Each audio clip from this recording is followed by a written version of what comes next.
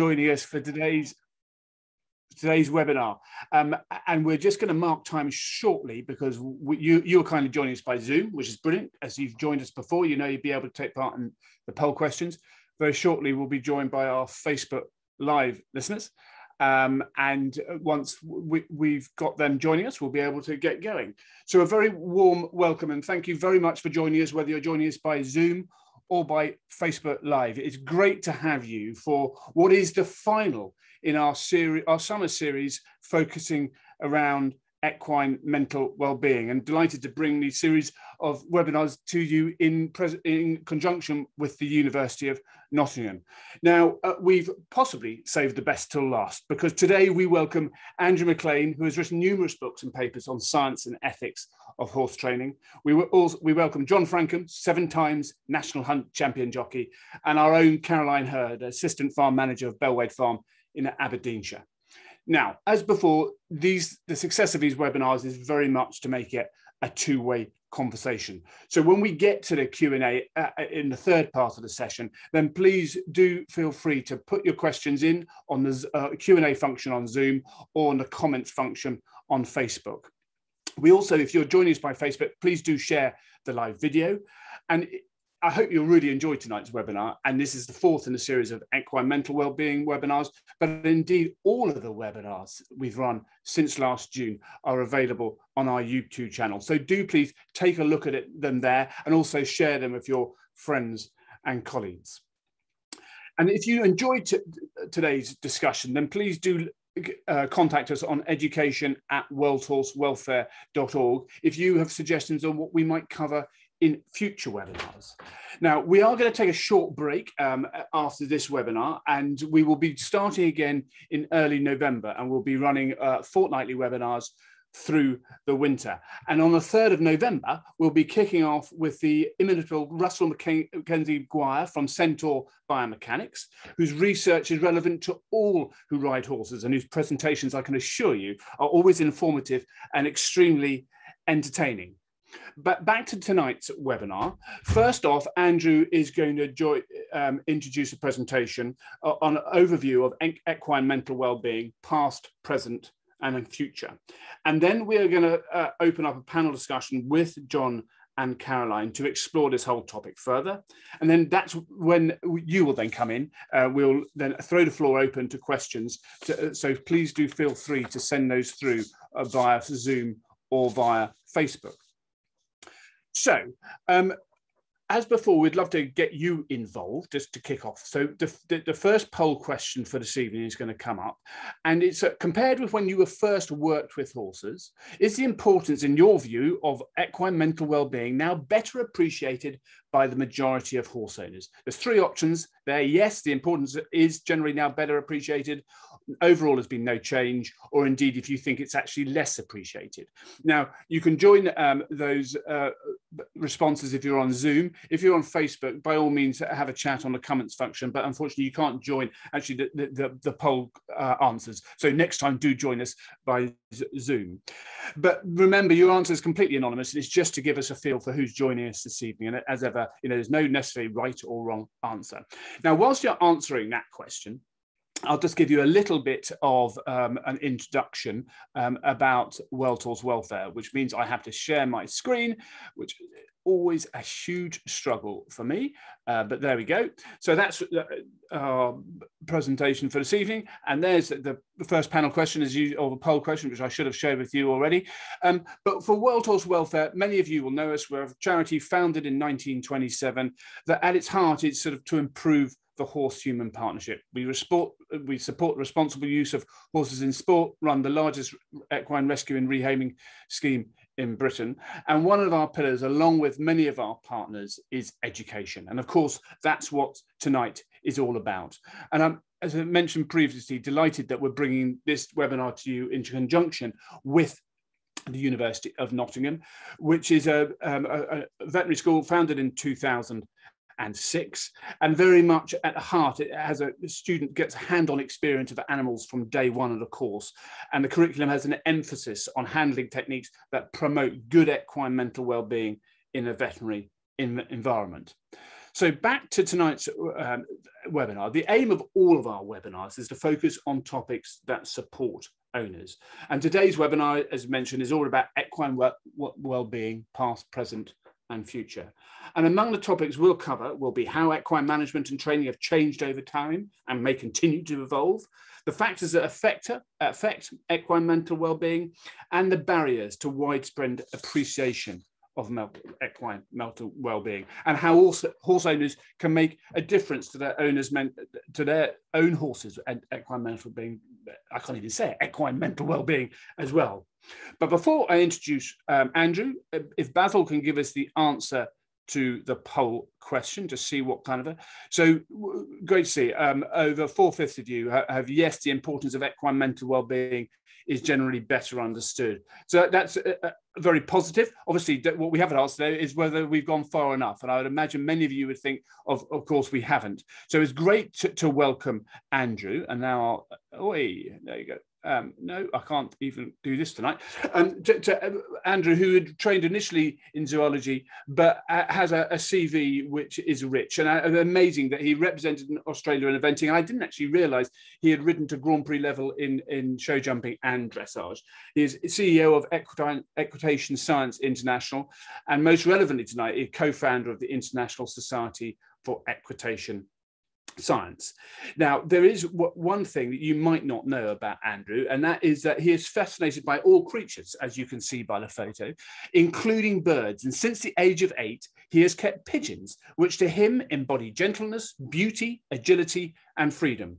Andrew's pigeons, and he has 26 right now, are always free to fly wherever they like, and he loves watching them. He does recognise, though, that not everyone likes pigeons. Well, Andrew, I certainly do like pigeons. Amazing. I was at an animal war memorial service yesterday, and the role of pigeons in the war, especially the Second World War, is extraordinary. So you certainly have a fan in me.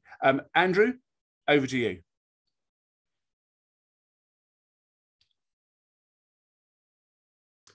Right. Thanks very much, Rolly. I'll just get my screen organised.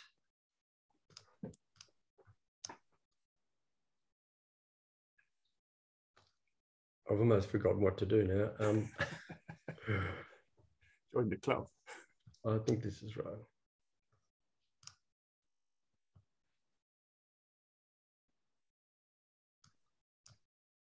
Oh, sorry, that's wrong. Don't worry. I'll do it again. Now I got strict instructions yesterday on how to do this for my daughter. So there you go. How's that? I think is that pretty much right? You're good to go.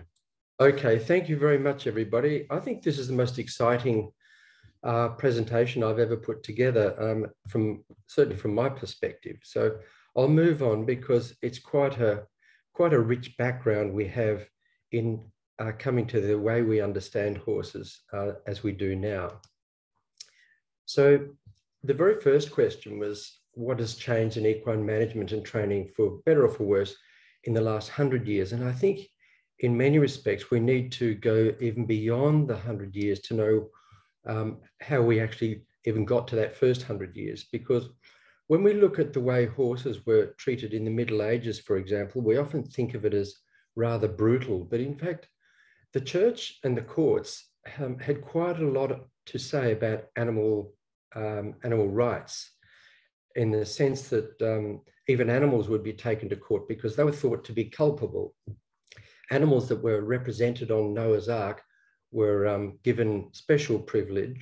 And for example, if grasshoppers destroyed crops, then they could be killed because they were never on the ark, apparently. But field mice, on the other hand, apparently there was a trial in Tyrol in 1519 of field mice. I don't know whether it's one or the whole lot, and because they'd been destroying crops, and they were banished.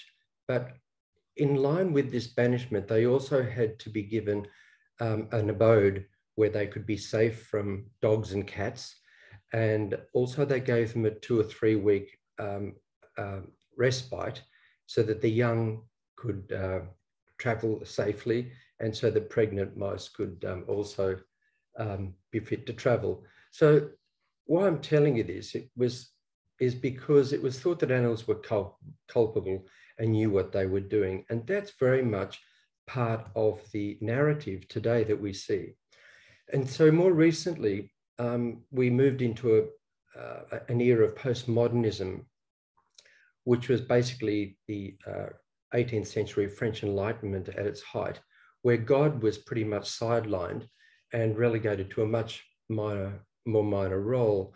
And Immanuel Kant famously announced "Sapere aude," meaning have the courage to use your own understanding, which of course rings true today because that's what people are doing. They're cherry picking and using their own cognitive bias to describe their world concerning vaccinations and all sorts of other things, but also including the animal mind and how we see animals.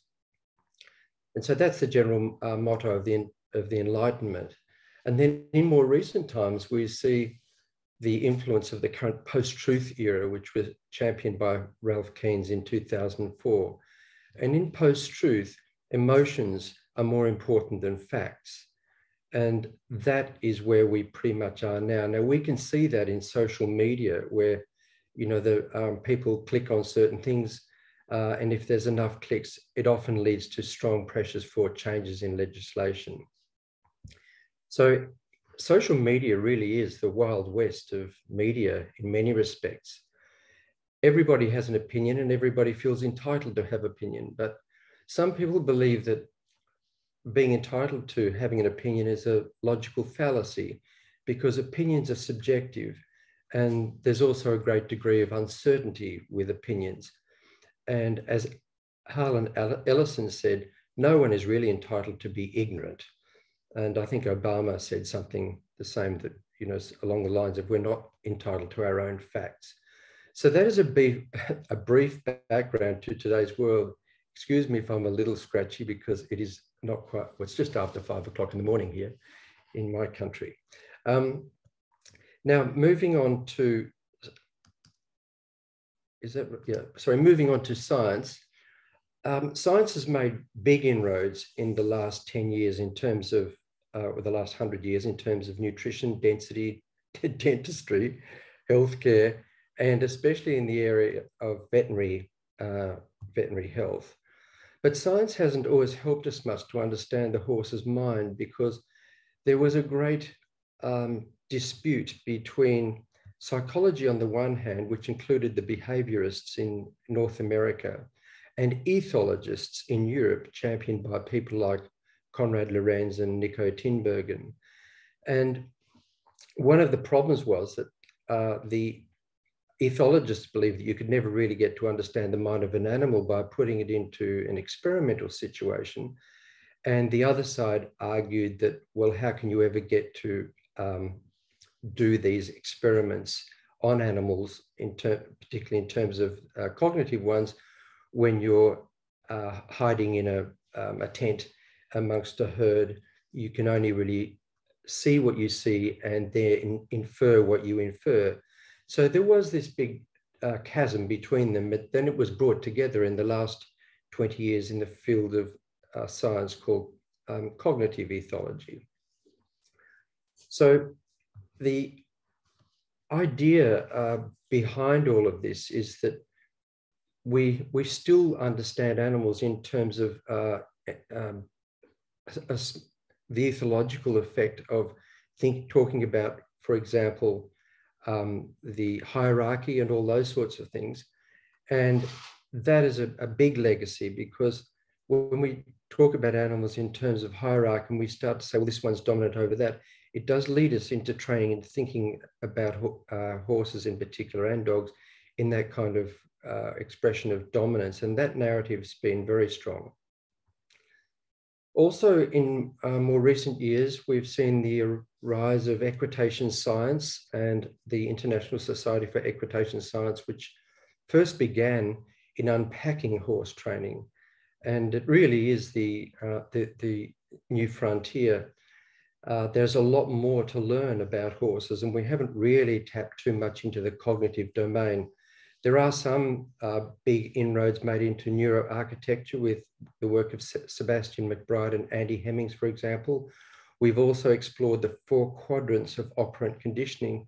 So now we understand training a whole lot better in terms of the recognition of where negative reinforcement fits in, where positive reinforcement fits in, and their benefits. But what we don't really know much about is the other side of the coin that basically tells us whether or not our operant conditioning is going to work well or not, and what tools we should choose, because we don't know enough about what we call the 3 A's, which are attachment, affective states, and arousal. And I'll move on to that a little bit later. In terms of welfare, the horse has always been seen in terms of its utility up until recent times. And so our aim in looking after them was to provide as much as we can, a better life. And so the 5 freedoms was a massive step forward, where we talked about the importance of being free of hunger and thirst and discomfort and pain and injury and disease, and the freedom to express normal behaviors and all of those sorts of things. But then in even more recent times, along came the 5 domains. And this was a big landmark shift, because we're looking at similar domains in terms of nutrition, physical environment, health, behavioral interactions, and how they impact mental state or effect. And this is because of the importance that we now recognize of all animals to have a worthwhile life. So we've moved on from just a better life to a more worthwhile life. And this is, of course, looking from the viewpoint of the animal. You know, the question is, what is it like to be a horse? And so in probing that, I've been delving into philosophy, and Thomas Nagel's famous essay in the 1970s is a fascinating one. It's online.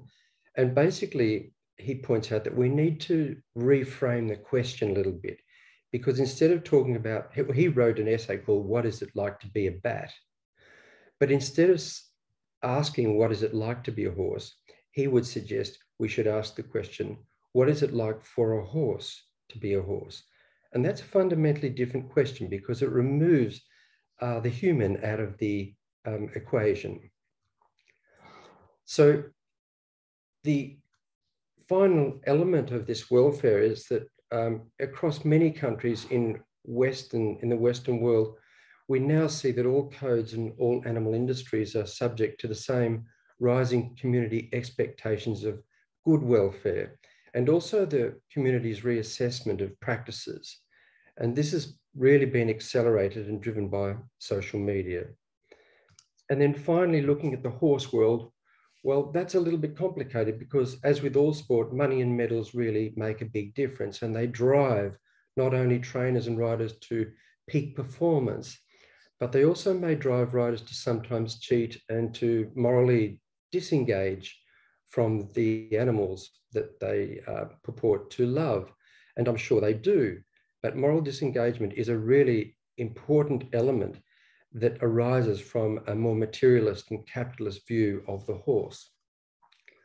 Fodder companies, gear companies, companies that sell gear, clothing, saddle fitters, for sponsorship, and also veterinary science and natural therapies all vie for their own slice of the commercial pie. The veterinary education still lacks education in cognitive ethology, which is a really odd thing, and it's something I find quite uncomfortable, because it is a very solid science, the science of ethology, and the horses that vets are dealing with are living animals. They're not dead. And so if you're dealing with a living animal, you really need to know something about how it behaves. And many courses have nothing in the way of ethology, and if they do it, they just pay lip service to it more commonly. So people have begun to think differently about welfare. We now see that the research and the effects of social media have caused changes in the use of the whips in racing. So we see now push towards whip-free racing. I'm on the welfare board for Racing Victoria here in Australia, and doing away with whip is on our strategic plan. Also tongue ties and nose bands, hyperflexion, all these issues have been dealt with in the last 100 years and more recently in the last 20. We've also seen the privileging of positive reinforcement, which is a really important thing because trainers are generally unaware of the great use of positive reinforcement to change, not only change behavior and to desensitize animals to things that they were frightened of, but also just to use to augment the aids that they use in negative reinforcement, the pressure and release of reins and legs, etc. And then finally, and this is the biggest slide, the spectre of climate change is huge. So our big challenge is, as we move towards the end of this 100 years in this presentation, what are the real costs and what are our responsibilities regarding horse ownership and horse sports? Where is our social license and how does this change with the somewhat dystopian prospects of climate change?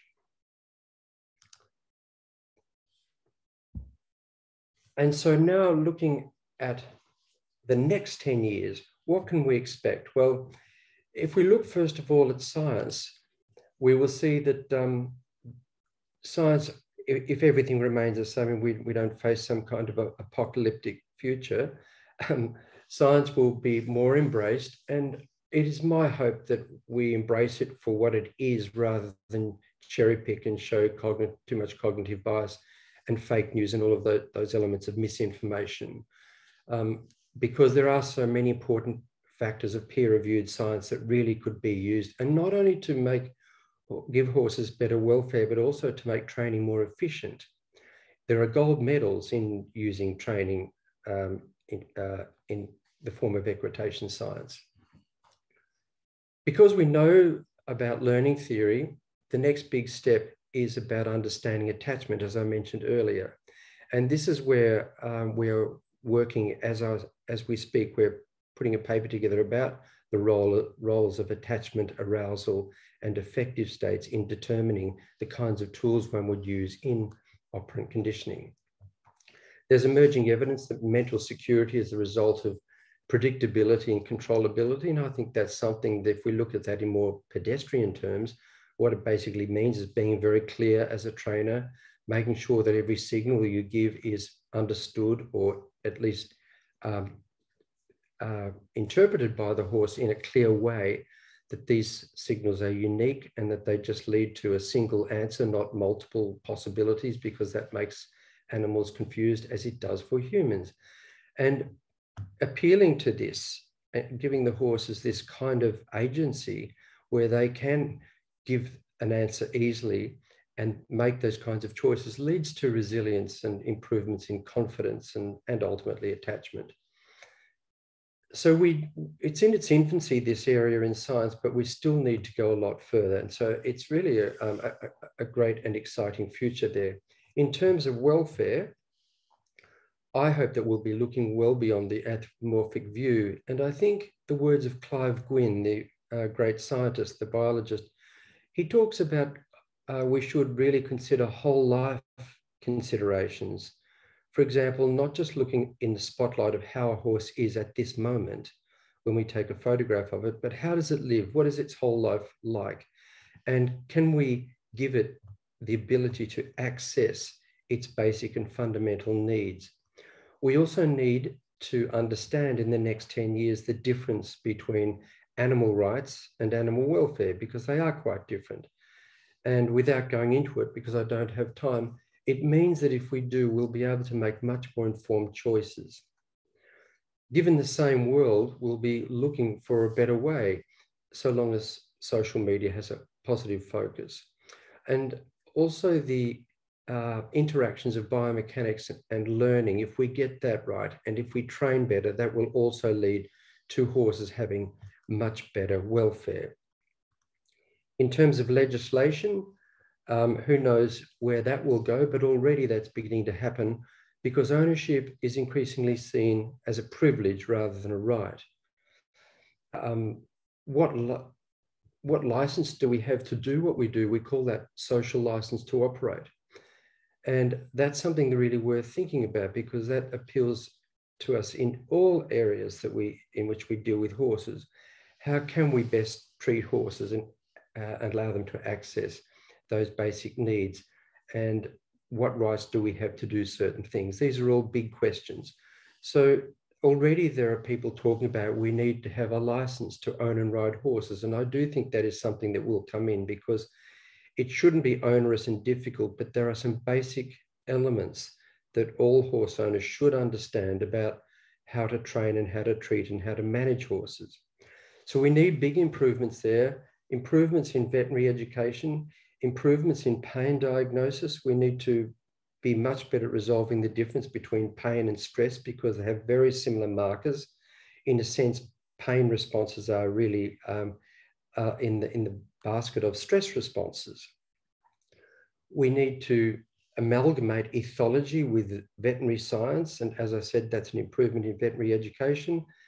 And we also need to continue looking at how we use whips and the relevance of whips, and should we really be instead privileging those trainers who can get the best performance in any discipline with the least amount of weaponry and the least amount of coercion. And so as I move then to the FEI, we also should be looking at those things. How do we produce the best performance with the least amount of coercion? It's a tricky area, because in terms of welfare, even the girth to many horses is a pretty inconvenient kind of thing to have around its body. And it's one of those pressures that cannot go away. When you think about it, every other pressure that we provide, from the reins and the legs, whip taps, whatever, they all are removed in best practice. But the girth is never removed. So how will we resolve that? Or do we need to? Because I know in my early life, where I broke in thousands of racehorses, because that's how I fed my family in the 80s in my equestrian centre, I know from breaking in so many horses that some, you put the girth around them and they don't seem to mind one little bit, and there's no reaction at all, and they learn very quickly, and others have quite acute reactions. So we need to reconsider double bridles if people can still do what they do with normal snaffles. We need to be ahead of the game, and that's the important thing for the FEI. In my point of view, they need to be thinking ahead of the game in order to be sustainable, because legislation comes very swiftly if we're not, because all of these sports that we have are in high resolution in everybody's bedroom and living room. And so we need to be well ahead of that. There should also be a think tank on the FEI to allow us, or enable us, to navigate the future for sustainability of horse sports if we really do want to keep them. I think that's very important. And we should be prepared to accept that there will be change, but we will still have them. But we need to do the best as we can for the horse. And so finally, the elephant in the room, that is climate change, as I mentioned earlier. And this IPCC report is quite a red flag for us all. We need to seriously think in the next 10 years about horse ownership and management and transport, because they're very expensive in terms of elements like carbon, and also expensive in terms of the environment and even welfare. We need to consider with all things, in all goods and services, how we might factor in the costs of welfare, carbon, and the environment. And as I said, this is part of being ahead of the game. I'm not including the pandemic here, because I think, just as we did with antibiotics, I think we will have viruses under control, because research will dig deeper into messenger RNA transcription and cytology and the weaknesses there. So I do think that's on the horizon, but maybe I'm just an optimist. So heading towards sustainability, I think the next 10 years will be the telling years. And so finally, what will we be doing in 100 years? Well, really, I'm just guessing, and this is where I've been having a bit of fun, because who knows, it's a crystal ball. Will we move into another era where misinformation is continually privileged, or will we move into a more truthful era? As I mentioned in the last slide, I'm hoping that's where we will go. And in this slide, I hope science becomes more trusted, and that this very much impacts into equestrian education. But to my mind, we can only progress at the speed of trust. We need to gain the trust of the equestrian world. And if we don't have their trust, we stay still. In terms of legislation, in a just world, how will we keep horses, as I mentioned? If we attend to the optimal physiological health combined with enabling horses, or all animals, but especially horses in this case, to access their ethogram needs, that is their, as we say, their telos, or their genetic predispositions to behave in certain ways. In other words, allowing them to be socialized and not keeping them isolated. That's a tradition. We see it a lot particularly in the showing world, where they're isolated from each other. If they're turned out, no one wants to see a mark on the horse's body, so they're turned out on their own. But we have much better outcomes, not only, as we've seen with the Manchester police, not only in terms of their calmness within the stable, but also in their bravery and their boldness when they're out on patrol. And this is worth thinking about for every horse owner, because just as it is with people, isolation is really quite damaging. It's a very serious problem. So we need to think about that. And of course, continuing to think about allowing horses to access their basic needs for foraging. So not just providing hard feed for half an hour twice a day or 3 times a day, but the constant access, at least 13 hours a day, to foraging is not just a nutritional need, it is a mental need. And if we disable horses from that, then we're likely to see increased in stereotypical behaviours. So if the future's not too dystopian and the world is fair and just, we will see the real costs, and we will be able to attend to those. Another thing I wanted to mention was the idea of compassionate conservation, which came not so long ago from in 2020. And that concept basically redefines humanity's responsibility towards nature. It emphasizes ethically and scientifically based practices that value animals in terms of their own subjective experiences and their deserving of a life worth living.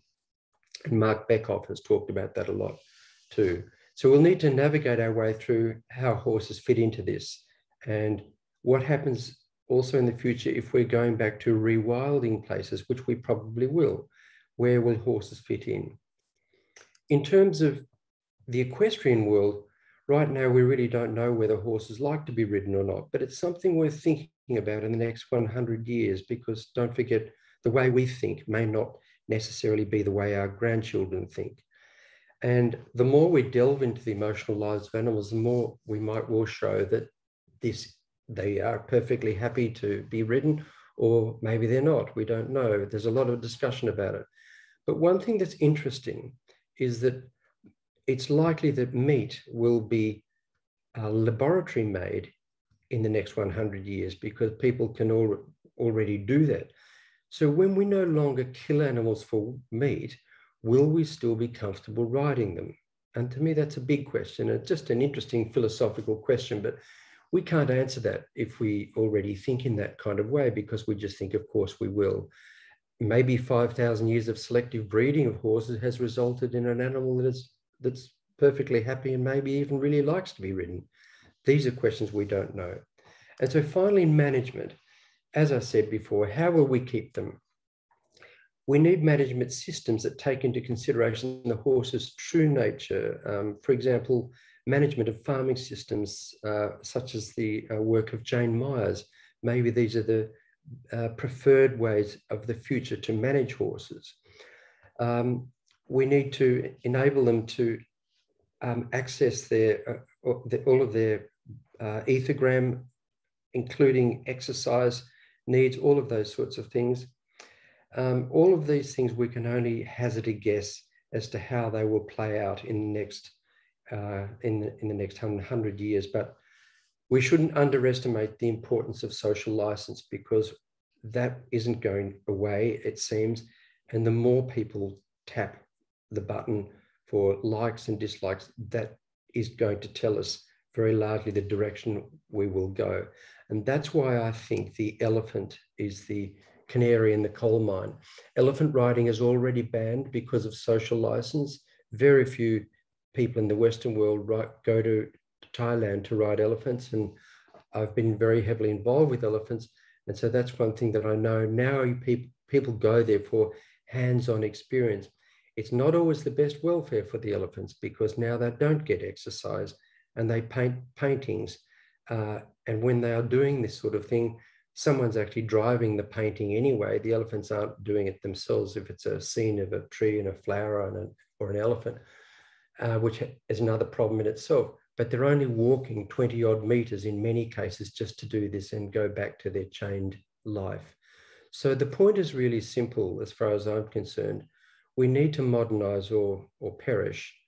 And sustainability is really what we should be all looking at. And we need to all look in that direction and think, how can we do that? And as I said, the FEI needs to create a think tank for this. Thank you very much. Andrew, thank you. Wow, you covered so much there that we could look forward to unpicking during the panel discussion and for the questions. I should have said at the beginning a special thank you to you, because it's, well, actually now it's past your normal get-up time. It's 5:30, isn't it? But thank you so much for joining us such an ordinarily early hour of the morning. In your busy schedule. So it's great to have you. But you covered so much around the science of learning theory, about sustainability and climate change in the environment, about rewilding, something that we often more recently get comments about, and of course about the importance of biomechanics, which is a lovely segue into our next webinar at the beginning of November. So Andrew, brilliant. Lots of questions are starting to come, and I'd encourage everyone to use the Zoom Q&A function. If you see a question that you want to support, please just upvote it rather than writing the question again. And if you're on Facebook, please just put your questions in the comment section. Now, before I introduce the next panelists, I'm going to share my screen, because we're going to have a second poll question.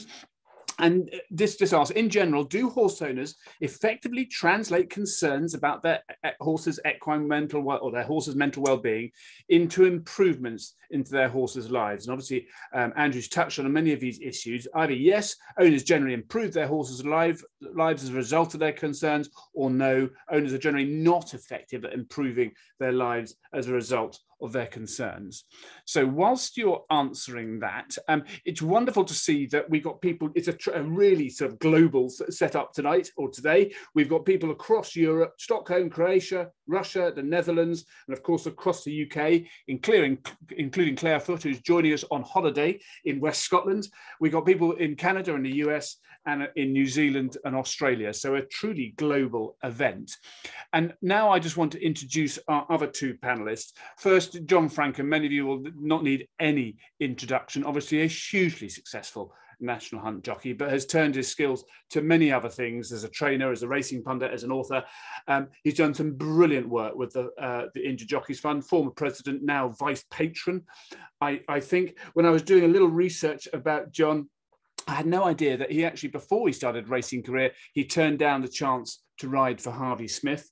And the first owner of the first ride he had, racehorse he had, was a guy called Geoffrey Burr, who was a potato farmer, who actually paid him for riding out his horses with sacks of potatoes. How things have changed, or not, as the case may be. So, John, thank you so much for joining us this evening. And then to introduce Caroline Hurd from World Horse Welfare, a member of the home team. The charity is 93 years old. Caroline's been with us for 27 of those years, which is extraordinary, in various different guises, including as a grass sickness nurse up at Edinburgh Vet School at the start. But as you see, she's got a huge amount of experience. One thing you won't know about John is that he's got nothing happier than when he's got a shovel in his hand, which he doesn't actually say what he wants to do with the shovel. And one thing you won't know about Caroline, and having a daughter who's learning to ride and drive, I can completely understand this. She can't sort out her right from her left, so she often has to write left and right on the appropriate hand just to save her from confusion during her riding lessons, which is a wonderful thing. Now, before we kick in to the discussion panel, Basil, have you got the answer to the poll question? Oh, look at that. Couldn't be closer. You're evenly split pretty much on whether horse owners are able to improve their horses' lives as a result of their concerns and not. And so hopefully having tonight's webinar is really going to help in doing that. So I'm going to stop sharing, and now we're going to open into a sort of a 20-minute or so structured panel session. And first, I wanted us to look about factors that affect equine mental well-being. So Andrew, just a question to you to kick off. To what extent is equine mental well-being affected by a lack of owner understanding of what horses need and how they learn? You've obviously touched on this, but how much do you think it is the problem is simply a lack of understanding? I think it is a considerable lack of understanding because, see, the 5 domains model of animal welfare is only a very recent thing. And it was in earlier times when we thought about utility. And now when we look at, well, how do we make a horse's life better? We need to think about the importance of the horse's needs. And I think of all of them, the one we are worst at is socialization. We forget that it's a social animal, and we forget how crippling that is. I think the veterinary world has made very good inroads into welfare physiologically. So I don't think we have too many problems there, but I think in that area of welfare, we do need to improve, and we'll see, as I said, there's gold medals in this if we can get it right. If people allow horses access to other horses, even if we just remove the bars in the stable, to me, that's a really big thing. And also getting training right. Abandoning the use of punishment after a behavior, and particularly for non-compliance, which is common. You know, the horse didn't do something, so you smack it. But if we then think more of the age we use, as people do in very good horsemanship, and at the top levels, I think they show it very clearly that, you know, you use your signals, your pressure on, then that you don't keep the pressure on the whole time, because it makes no sense to the horse. So I think there are a few areas like that where we really do need to improve. Brilliant. John, from your perspective, I mean, how much, I mean, you've obviously heard Andrew talk around equine mental well-being, how it's changed over the years. I mean, how much do you think there is an understanding within your world around equine mental well-being? Well, listen, if you haven't got happy horses, then you're going to struggle to get the best out of them. And it doesn't matter whether it's a horse or a child or whatever it is, really. And if you look back years ago, people used to keep horses in stalls. I know I've been around to plenty of really successful yards where the horses are kept absolutely isolated, completely the opposite to what Andrew said. And I agree with him. They're probably better and happier when they can see other horses. But as race horses, it pretty much comes down to genetics, how fast you are. I mean, all of Fred Winter's best horses were kept in cage boxes, so they were inside a barn, had the hay loft over the top, they were dark, had no access to put their head out over the stable into fresh air. All of the best horses at Fred Winter's yard came out of that one barn. I remember going to Richard Hannon's a couple of years ago. His best horse was in the darkest stable imaginable. You could hardly see it in the back of the stable.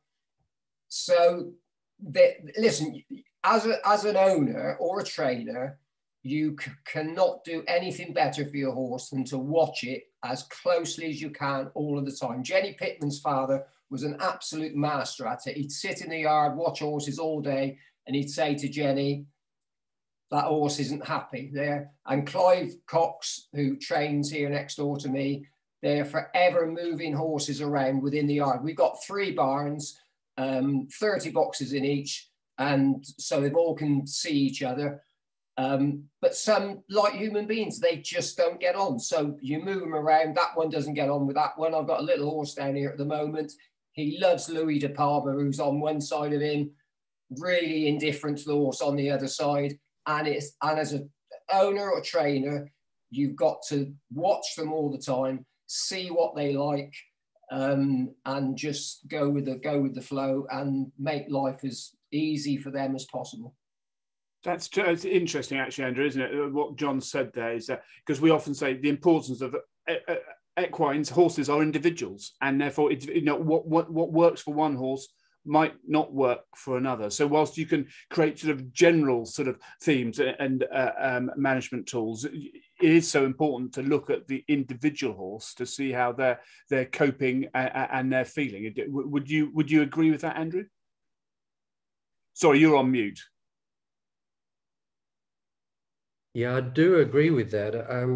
I think that that's important in any situation, to manage the horses according to who they get on with best. And that's one thing that they found at the Manchester Police, is that when the bars came down, there was some reshuffling needed, which is a great thing because the horses were much happier.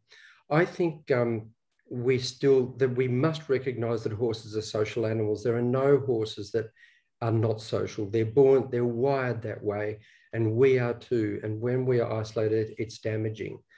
So I think we need to enable that as much as we possibly can. And it's not just seeing other horses. Touch is a vital aspect. And we know that it makes a difference, because in Manchester Police, the horses could already see each other, but they were definitely bolder out on the field. Whether it makes a difference to racehorse times, that may be a different story, but I still think that doesn't make any difference to me. I think we should still do the best for the horse as a horse. And if the horse runs best in a dark stable, I think that's still not a relevant argument to me. I think we should be just still giving the horse the best life possible, and then our winners will come out of that. Okay, well, I'm sure we'll come back to that. Caroline, when you talk about barriers and factors that affect equine mental well-being, you know, cost is always an issue. And do you think money plays a role in enhancing or reducing equine mental well-being? I would say probably both, which is a bit of a cop-out, isn't it?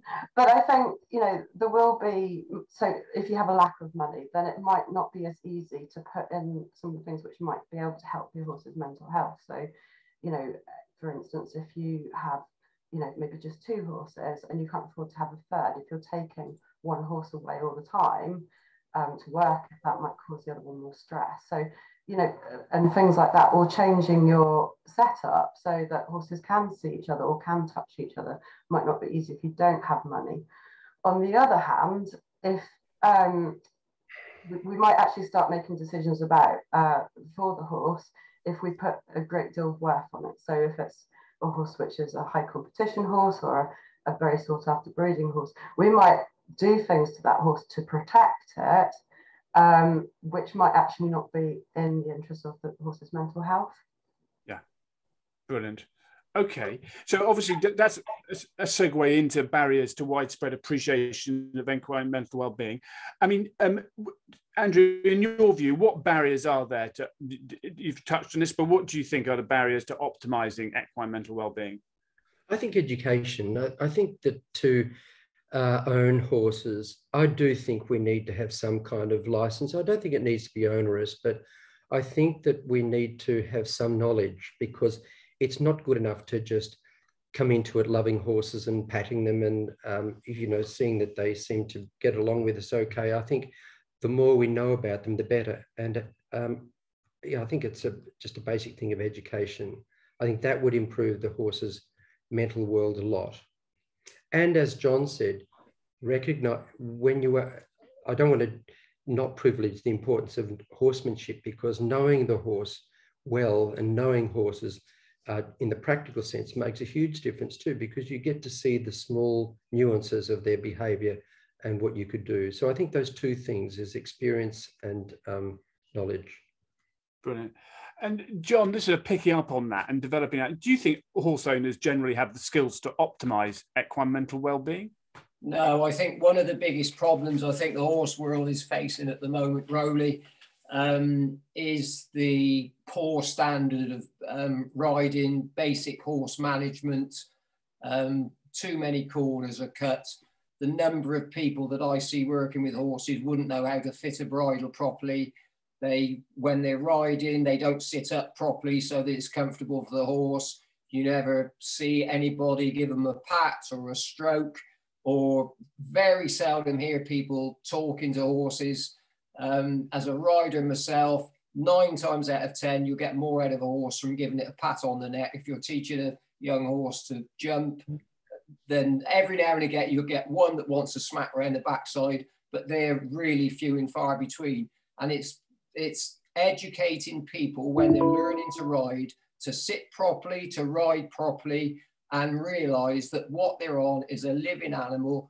The second you get on a horse, you should be thinking about nothing but what that horse is thinking, where it's putting its feet, and what's best for it, because left to its own devices. Sir Mark Prescott always said every racehorse is programmed to kill itself, and as a trainer your job is to put the day off for as long as humanly possible. It's about right. They will get into trouble if you leave them to their own devices. So as a rider, I think the basic standard of horse management and riding need to kick up the backside, and we need to get back to where people were probably 50 years ago. That's interesting. It's something we often say that, you know, we live in a world, especially in the UK. I'm not sure if it's the same in Andrew in Australia, but there is so much education out there at the moment, and some really good stuff, but yet there has never been so much ignorance either. So it's a bit of a contrary position, isn't it? Caroline, just picking up on that, do we currently, from your perspective, do you think we have the tools that allow horse owners to assess equine mental well-being? I think that's an area that really needs some really good work. Some just basic, where can I put my horse on a scale? How can I tell if my horse, has got good mental well-being, if it's in trouble? I think there are some things that, things are definitely developing and coming out which are really helpful, like the behavioural ethograms over pain, the really good training things which Andrew's alluded to, that with a positive and negative reinforcement, conditioning, and shaping your horse to the right behaviour. I mean, those are really great. And I think having the open mind, like we've all, grown up in the horse world, and I think there's loads of, it's a very traditional world, isn't it? It's like, this is the way that we do things. And once you've got set into that, it can be quite difficult to actually sit back and go, well, yeah, I have been doing this for 20 odd years or 30 years, but maybe it would help to bring this in. And I think if you can keep that open-minded and try these things, you can actually really, see some positive results and the benefit of change. Yeah, it's interesting because, as you say, that it's actually knowing what the normal is, isn't it? And a lot of this is not rocket science, because the basic horsemanship is something we've all grown up with, and we're so easy to know. You should know what your horse's normal temperature, pulse, and respiration is, so you'll be much better able to know when it's abnormal. And it's exactly the same with their mental state, isn't it? Just being able to know what is normal for them, and then you'll be much better able to assess when it's not normal. Brilliant. Well, listen, let's just think about, Andrew touched on this, and this is quite a difficult question when we think about equine mental well-being now and in the future. And I might ask all three of you, but what 3 things should every horse owner do to improve their horse's mental well-being? It's the kind of question we should be finishing on. But John, I'm going to come to you first. What do you think, in your experience, things that horse owners should be doing? Rowley, it's what Andrew said earlier. It hasn't changed, and it won't change in 100 years' time. They're basic creatures. They want to be well fed, well watered, and be comfortable and free of pain. And it won't change in 1,000 years. That's all a horse wants. And it was interesting what he touched on. He said, look, what does a horse think about being a horse? Well, to an extent, I go along with that. But it's also a little bit like people with their kids. If you're a kid, what does my child think of being a child? Well, left to his own devices, most of them would lay in bed until 11 o'clock. They'd eat poorly. They'd watch TV. They'd go to bed late and basically be a pain in the arse. Well, I don't want a horse like that. I don't want a kid like it either. So you've got to you've got the brains. You've got to educate horses to behave how you want them to be and make their life comfortable. And interesting what he was saying about the girth as well. Basically, you will get more out of your horse the better you treat it, the more comfortable it is, and the happier it is. But you won't have any fun out of your horse if it hasn't got good manners and does what you want to when you want to do it. Okay, maybe, okay, in the interest of time, I know Caroline and Andrew want to chip in on that, but maybe we'll come back to that later. Caroline, one for you. What makes you hope for the future in terms of equine mental well-being? I think for me it would be the amount and breadth of the research that's around horse welfare at the moment. There just seems to be so much coming forwards, certainly more so than I've been aware, maybe 10 years ago. I think that people are talking more of a partnership with horses rather than perhaps seeing them as a chattel.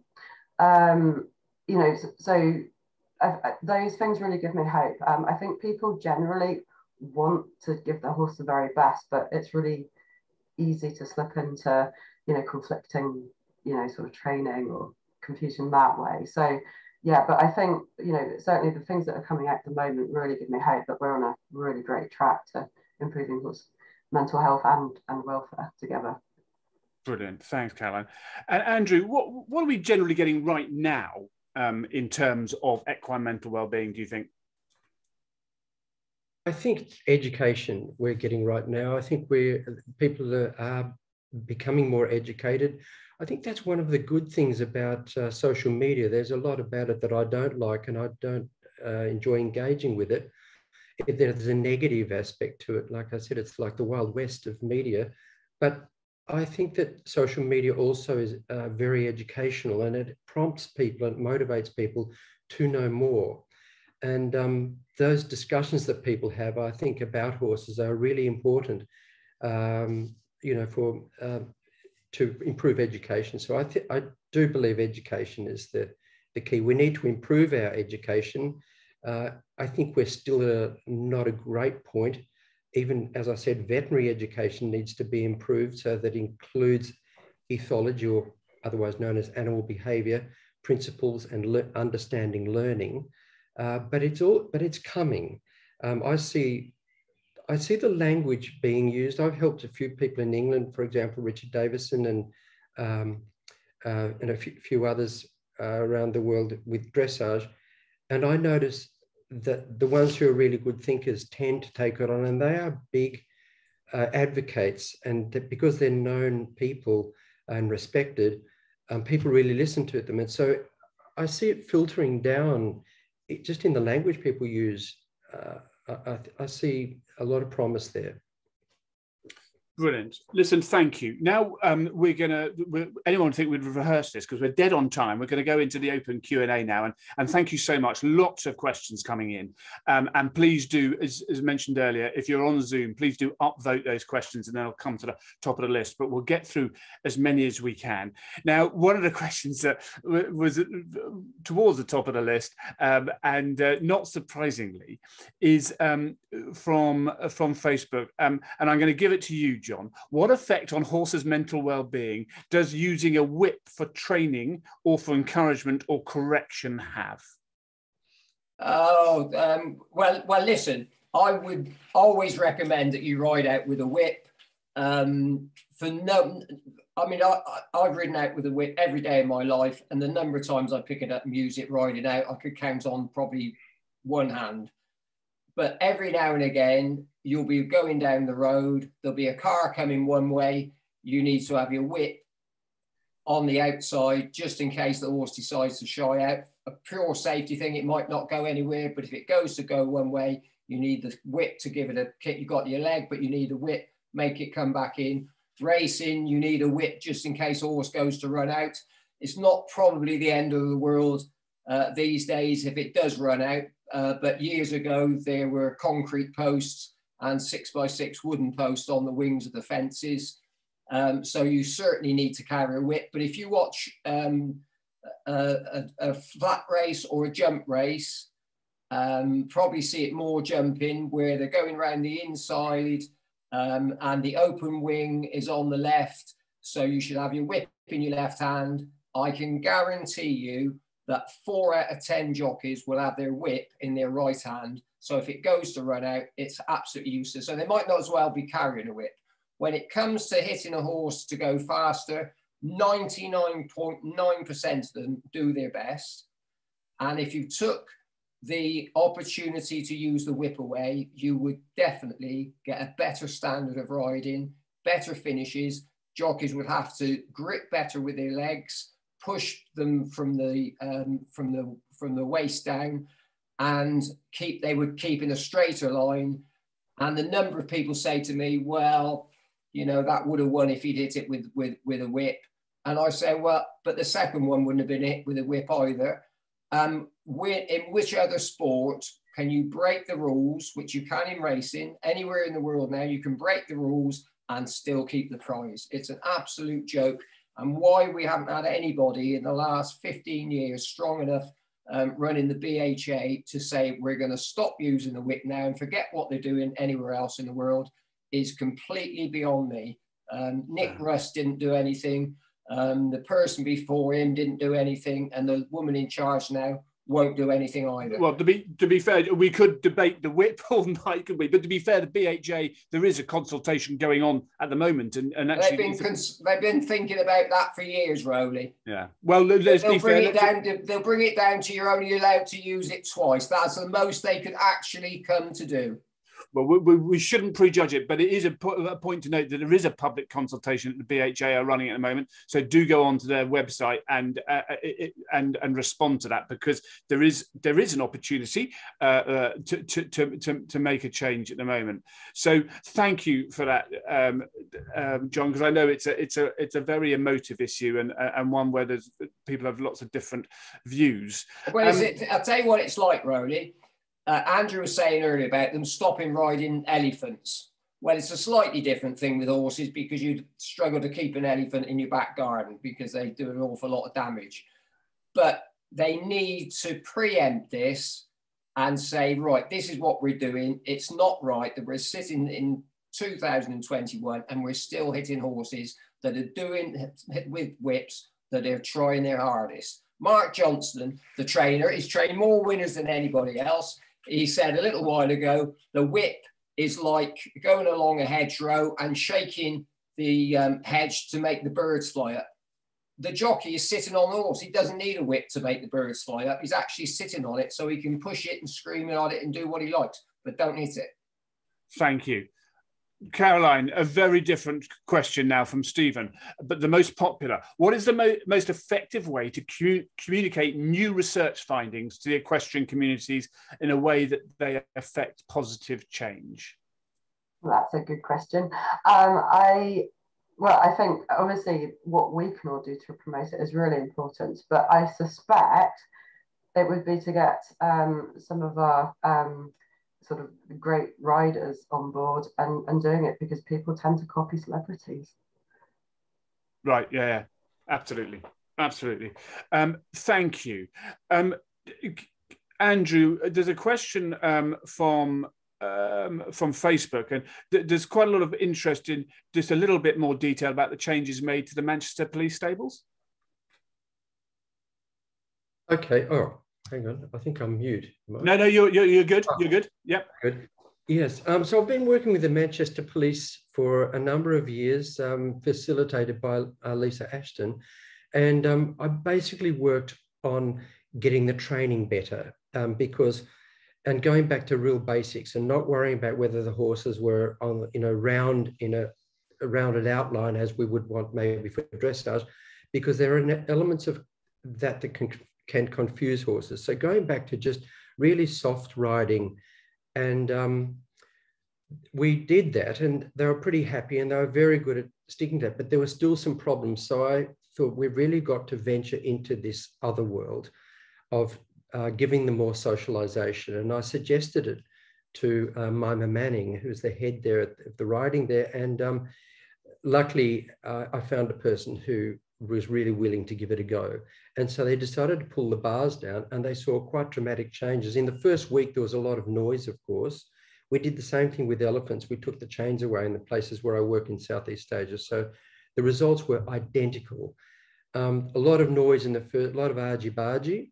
And then after that, everything changed. The stables were much quieter. They moved the horses, as John mentioned, so that they were with friends, with ones that they did like, and the horses were braver out on patrol. And I did say to Mima, please tell me any negative aspects as well as the positive. The negative aspects were only in the first week. After that, it was all positive. And it makes sense, because we are social animals. That's one of the reasons we are attracted to horses, not just because we can sit on them and do what we want, but like elephants, they're social. And because of that, we need to think about them in terms of their social lives. So that's what happened at Manchester. And I'm really so proud of them. It was a great, brave move, and they did it. Brilliant. Thank you, Andrew. John, we've had a question from Lee Mossed at the Racing Post, who you'll know well, and he refers to an interview he did with Gay Waterhouse, the leading Australian racehorse trainer. It was a few years ago, but she said to Lee that people in our part of the world, in Europe, were far too keen to put horses in boxes, literally and metaphorically, and she believes that they spend far too much every time each day in their box. In some yards, it can amount to 22 or 23 hours a day. Can that possibly be a good thing for mental well-being of an animal who would not by nature be trapped by four walls? Well, I think if they're in stables where they can see other horses, then it's perfectly acceptable. You'd be amazed. But some trainers will train horses out of a field over here. And of course, we're governed a lot by the climate. We don't have, the sunshine that they have in Australia, where you can turn them out into a sand pit afterwards, and they're going to be absolutely okay, and they're not going to get rain rash or anything else. Gordon Elliott, who's come in for any amount of criticism over the last 6 months, but whatever you say about him, he's forward thinking in terms of looking after animals. His horses have access to either go out or stay in, even when it's typical Irish weather and it's pouring with rain, and they'll happily stay out in the rain some days, and some of them will stay in the stables. They're all different. But I think providing, and I've got a horse here at home, and he's a very good example of what we're talking about. I've tried turning him out in a pen to begin with.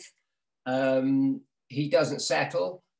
He doesn't settle if he's in a pen and somebody's in another pen not far away. I've put him in a paddock. He's nearly dug a ditch around the end of it because he's not happy. Put him back in his stable, perfectly happy, as long as he's got his horse next to him that he gets on with.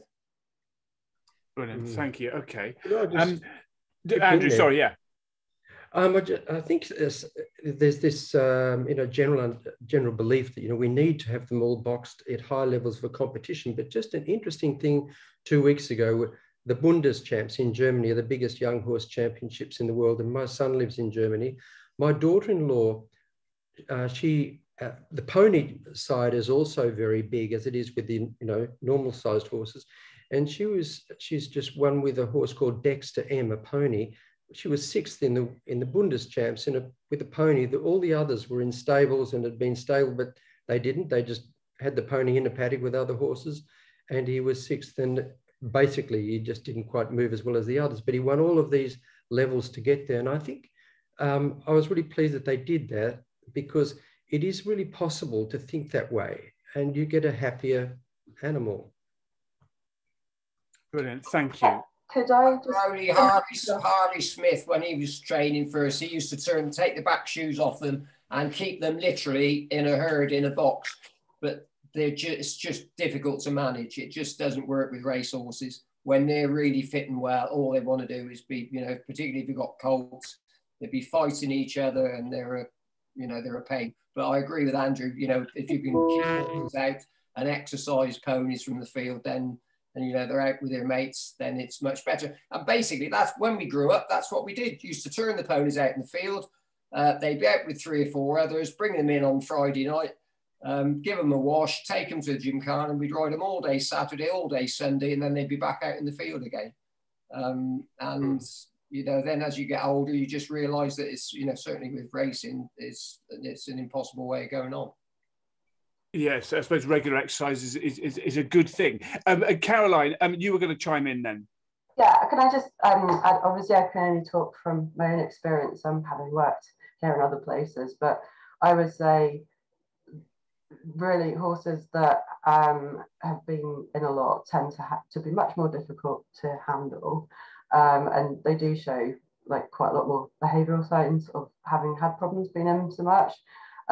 We get so many horses here of all different types, and we're able to manage all of them living out 24/7 through Scottish winters, spring, summer, everything. I mean, I think it's really important to not just go with what the traditional ways are, and to actually maybe put the horse first if you can. Thank you, Gary. And picking up on that, and obviously challenging the status quo is a broader theme around that, isn't it? But Claire has asked, and obviously a lot of horses in the UK and in many other countries around the world are kept in livery yards, but her livery yard has restricted turnout over the winter. And can you give advice about how you can manage their horse's mental well-being over the winter? Caroline. Sorry. Yeah, obviously, that's where it gets difficult, isn't it? When you do have those restrictions and you can't just do what you'd like to do. So I would say, going back to what Andrew was saying, if there's ways that you can change the stable so they can get contact, definitely being able to see each other as much as possible, and to get them out as much, if you can take them out hacking together, it's a break from just being stood within four walls. If they could be turned out in like an arena, for 30 minutes or something, just to let them stretch, have a run around, have a bit of a play. You do have to be careful, obviously, that horses get on when they're in the smaller areas, but just any kind of extra movement, anything you can do just to give them a bit more interest than just being in those four walls, I think it will really help. Very much picks up on the freedom of the 3 Fs, doesn't it? Of freedom, friends, and forage. That's great. Rowley, can I follow on from that? There's Absolutely. A very good trainer in Newmarket called Clive Britton, and he had a very good filly called Pebbles, who he took to America, and she didn't like being on her own, and so he took a mirror and he put a mirror up in the horse box. He put the mirror up in the crate when she was traveling, and she had the mirror when she got there. And it might be an idea, anybody who's got a horse, we've always said all evening is how, they're herd animals, they like to be others. But if you've just got one horse, and a lot of people only have one horse, it might be an idea to just try putting a mirror up for them. Well, and Andrew, just picking up on that, Jennifer has asked a series of questions, which I won't be able to get through all of them, but I'll certainly ask this one, and it picks up on what John's just said. Does the equine industry draw experience and ideas from other animal welfare areas, such as environmental enrichments of techniques used in zoos? To some extent they do, but I think that the horse area is still a long way behind other animals. For example, positive reinforcement is seen as just a way of teaching horses tricks and a fun thing to do, but actually delving into the area of positive reinforcement makes a huge difference to the animal's life, and also makes training much more efficient. You can make things much clearer to horses. They can achieve responses more quickly. So I think there are a lot of areas where we can really improve in that way. So did I answer your question? I got a bit sidetracked, but did I? It was really, yes, it was really about environmental enrichment in zoos. Yeah. To me, that's a really big part of it, is utilizing positive reinforcement. I should also say that, in the old days when we had the long format of eventing, and that's when I was eventing at the top level in Australia, all my horses were in the paddock. I only brought them in for stabling. I lived in Tasmania too, so it's a pretty cold, bleaker place than where I'm living now. And I just had them rugged, but they're in the paddock and they're with other horses. And I just think there's a mental barrier for that. I think there's still a possibility in racing to do it, but we're just not there yet. And because the top ones haven't done it and haven't tried it, doesn't mean that it's not possible. I think there are so many areas we need to look at and open up and modernize and think outside the square. And it's all out there. And there's a lot we can learn from other trainers. Dog trainers, for example, are well ahead of us in the way they use reinforcement. And, we're only just getting there. In fact, when I first began my PhD, it wasn't even thought of. It was, I didn't realize it was a new area, but it certainly was. It's very traditional and classical, the horse world. Yes. Brilliant. Thank you very much, Andrew. Caroline Myers asked, considering the results and the research, why are the dominance theory as a behaviour theory and punishment as a training method still so prevalent in the equestrian world? I think possibly, again, it comes to that tradition. It's what we've done. We've had success doing it. But just because you've succeeded in one way, if the horse has been affected by that in a not so good way, is that okay? So I think it comes back to having that open mind. So just because we've always done things one way, what about having a look at trying a different way and seeing if we can incorporate that, and just being really honest about what you're succeeding at and what you're maybe not succeeding at, and also being honest about sort of, there's quite a lot of normalization of what I would call unwanted behaviors. Oh, he just does that. Oh yeah, he just does that. He has a few bucks when I get on him, etc., etc. And actually, that's not normal. That's not what we should be looking for in horses. So we should be looking for horses that are willing and happy to do the task and understand what's been asked of them. So I think that's where we really need to shift. Yeah. In our approach. Thank you, Karen. John, I don't know, did you watch much of the Olympics? And more specifically, did you watch the modern pentathlon? I did, yes. And so going back to just what Caroline was saying. Sorry, yeah. Well, only briefly. Again, it boils down to knowing your horse. Some horses buck first thing because they're just incredibly well and want to get on with it. Some will buck because they've got a back problem. Then it goes back down to knowing your horse. Yeah, going back to the pentathlon, I'm not actually sure who sourced the horses, and I did feel sorry for the German girl because she obviously trained incredibly hard and got a horse who just didn't want to be there. And we've all had horses like that. For whatever reason, most horses start stopping and don't want to be going into a ring competing for one reason, and it's because they've had somebody riding them who probably been trying to jump something that's too big, had no idea about getting them onto a nice stride, and has put them time and again into a position where they're completely unsure of what they're meant to be doing. And you don't have to do that for too long before a horse pulls up stunt. So I could see it from both sides. From a horse welfare point of view, it didn't look good at all. The horse could not, he might as well have had a plaque around his neck saying, I am incredibly unhappy. Didn't even look comfortable. He looked like he was hurting somewhere, might have had sore shins, and it wasn't any fun for the girl riding him either. It was a really horrible spectacle. No, it absolutely was that, and it'll be interesting to see if any changes come as a result. Caroline, a question here about... Sorry, Andrew, go ahead. Look, just there are changes that are already happening in modern pentathlon. They're really reviewing it. I'm a member of modern pentathlon because I was a tetrathlon competitor, which is everything bar fencing up until COVID. And there are big changes happening because of this. It's caused a major thing, which it should have too. But in saying that too, one of the things that I did notice is that that's the sort of thing that you still see at your local competition. It's not as if that never happens in dressage or jumping or racing or wherever. That is still what we need to improve. It's not just something that happened to happen in pentathlon. It's just a symptom of how far we need to go. Absolutely, and it's just very unfortunate. It was just sort of a global in its nature of. Rowley, should we have something on a happier note? Yes, go for it. So we've been talking about horses and trying to keep them occupied, and Andrew was saying about them, having something to eat for 13 hours a day.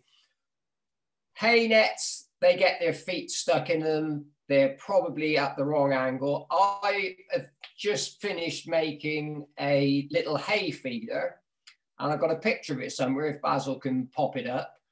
And it's very simple. Anybody can know that's one of the stables. There's a hay. There it is. Very simple to make. It's got 3 bed springs down on the bottom of it. It's got a flat metal panel. You put the hay in and the hay is fed. It's continually pushing against the grill, keeps horses amused all day long. And it's like picking grass for them. Andrew, do you want to make a comment on that? I think that's a wonderful idea. I think that's the sort of thinking we need, is how do we enable this? If people say, well, I'm not giving him a horse hay because of the hay net problem, well, there it is solved. So it's a good example. Wonderful. Thank you, John. It's the first bit of innovation I think we've ever had. Bit more uplifting, Rory. Let's get on to a positive note. Yeah. Well, unfortunately, the next question, I don't have any control of the questions, but they're brilliant questions. But Tina Caroline has asked about, we've obviously mentioned about whips, but what do panelists think of the use of spurs? Dressage horses at high levels seem unfazed by spurs, but is that just habituation or a case of being obedient? So, or a case of being obedient removes the punishment of a nudge from the spur?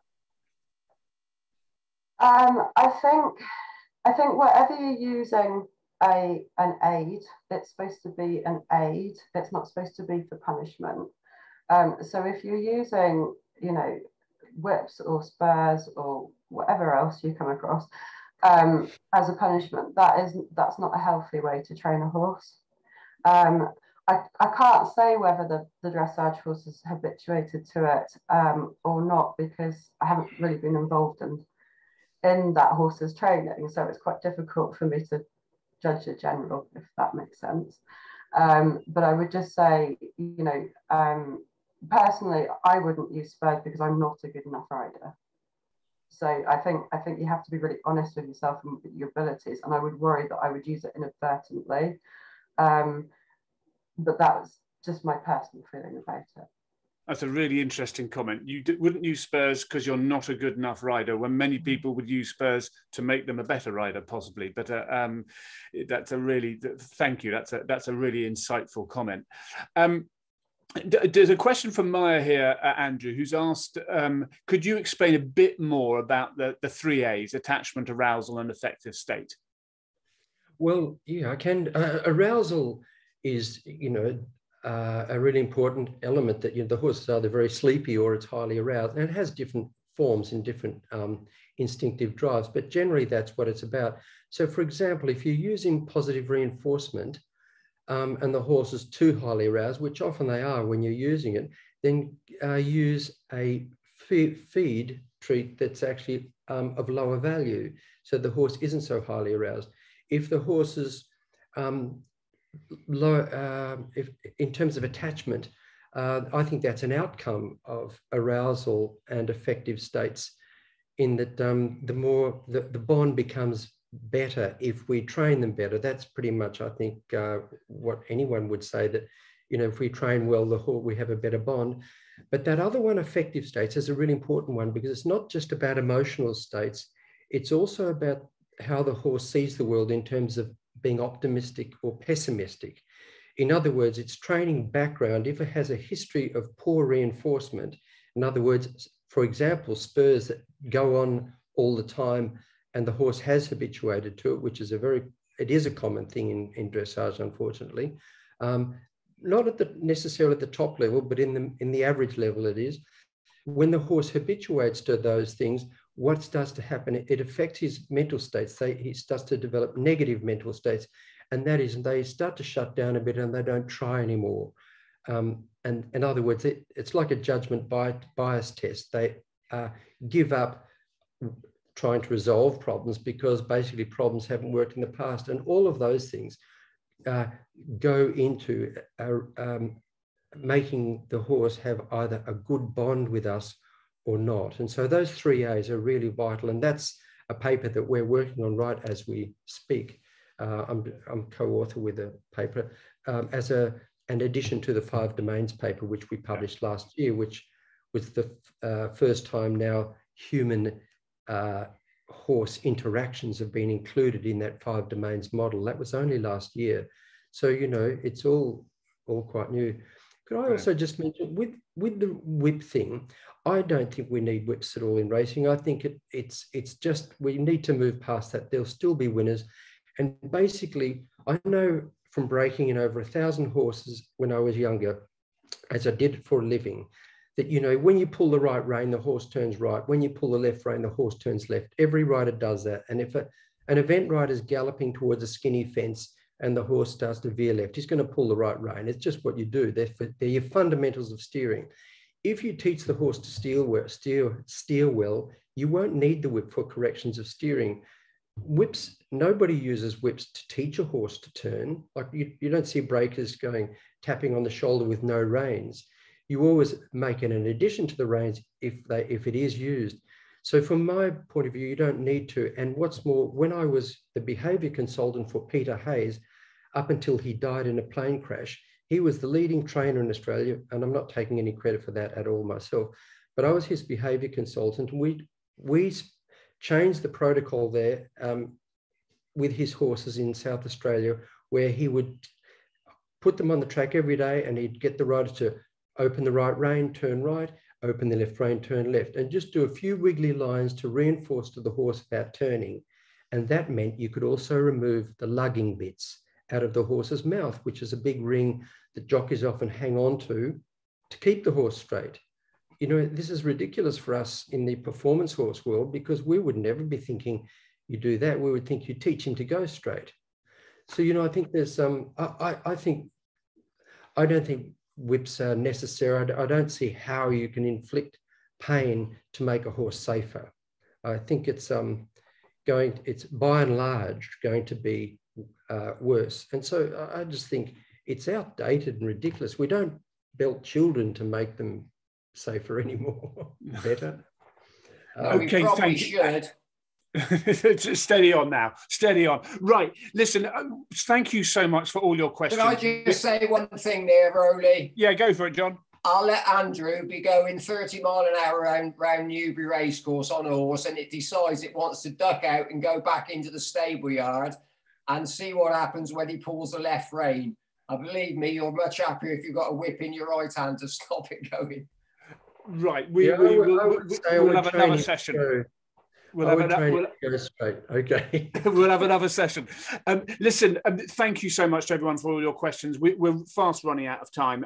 So I just wanted to turn to each of the panelists and say we've had a brilliant discussion tonight, touched on a lot of topics, many of which we could have devoted the whole evening to. But Caroline, having heard everything we have, what are your final thoughts? What would your take-home message be from this discussion?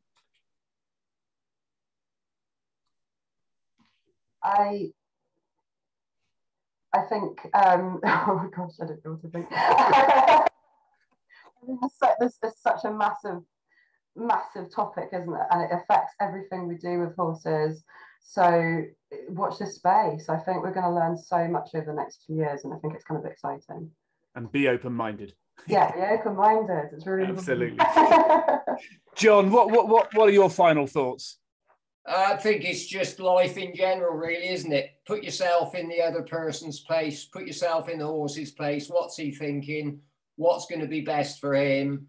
And you won't go too far wrong. Treat them as individuals. Thank you, John. And Andrew, what are your final thoughts? Keep learning, don't stay still. I think so. And learn, go everywhere to learn. Like, realize that it's, you know, go beyond just learning about horses.